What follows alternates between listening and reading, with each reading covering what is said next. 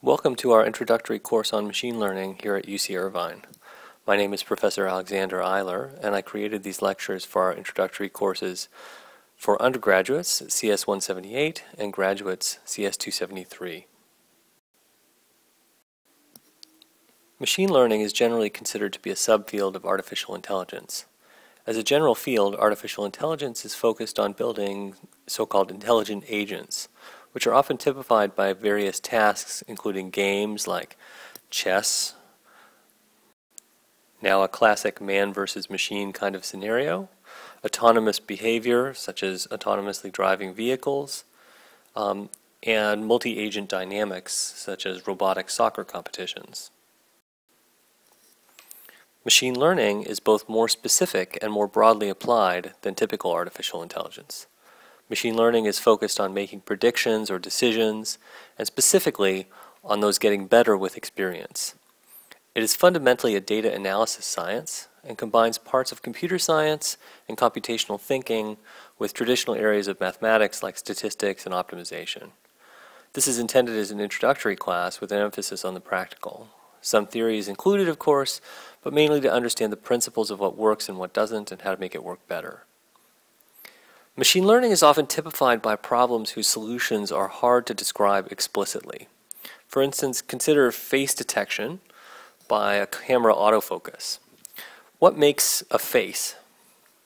How can we describe to a program that this patch of the image contains a face while this patch doesn't? It's hard to describe that in a set of rules. Similarly, Netflix predicting how much you'll like a movie. What kinds of movies do you like? What kind of movie is this? Again, very hard to write down in an explicit set of rules. Instead, we'll need the computer to learn through examples. Both these tasks are examples of so-called supervised learning, in which we're given training data with the correct answers already tagged. We can then design a program to try to reproduce these correct answers. In general, these problems come in two flavors. Classification problems, in which the thing we must predict is a discrete value. For instance, deciding that a square contains a face or does not, a binary decision, or whether an email is a spam email or not. In contrast, regression problems, we're predicting a real valued number. For example, Netflix may guess that you will rate a movie 3.8 stars.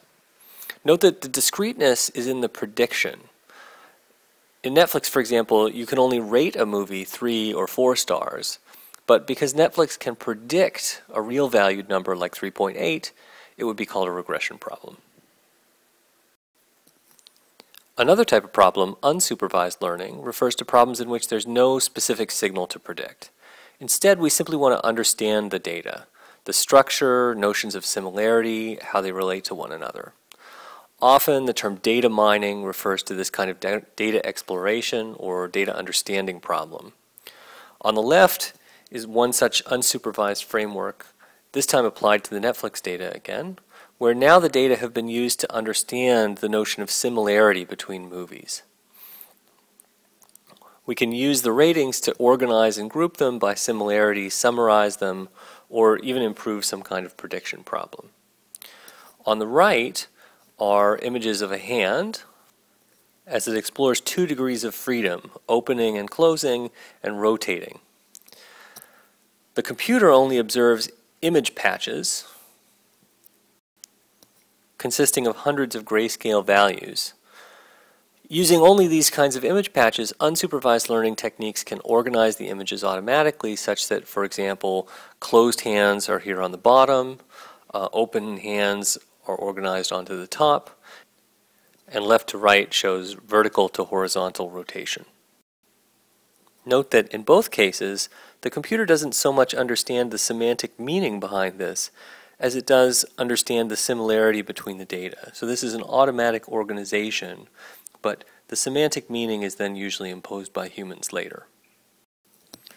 Many other variants of learning problems also exist. A few of note include semi-supervised learning, which is really a supervised learning problem in that there's a signal, a specific signal to predict, but not all of the examples have the correct answer already given. Typically, unsupervised-like methods can then be used to support and improve on the supervised decision. These kinds of problems are increasingly common since we now have a lot of data, but not very much time to hand label it. In medical data, for example, we might have a lot of patient information, but very few examples in which we know the actual outcome or the best action to take. On the web, on the other hand, we might have millions of photos, but we can't expect users to label or tag all of them. Users will only label a small subset. So we have a vast trove of unsupervised data to go along with a small collection of supervised data. Finally, reinforcement learning involves learning when there's only indirect feedback on quality. Rather than actually knowing the correct answer or what a human would have done, as in supervised learning, here we only get a relative quality score telling us whether we're doing better or worse. Moreover, this feedback might be delayed. It might reflect many actions or predictions in sequence. It might be noisy. As a simple example, just consider the game of poker. In poker, we take a sequence of actions, betting, raising, but at the end, we don't even find out the correct answer to those actions. We just find out whether we won or lost in the end. Much of robotics and other kinds of sequential action planning rely on reinforcement learning techniques for developing their behaviors. In summary, machine learning is a computational study of data, including many types of subproblems.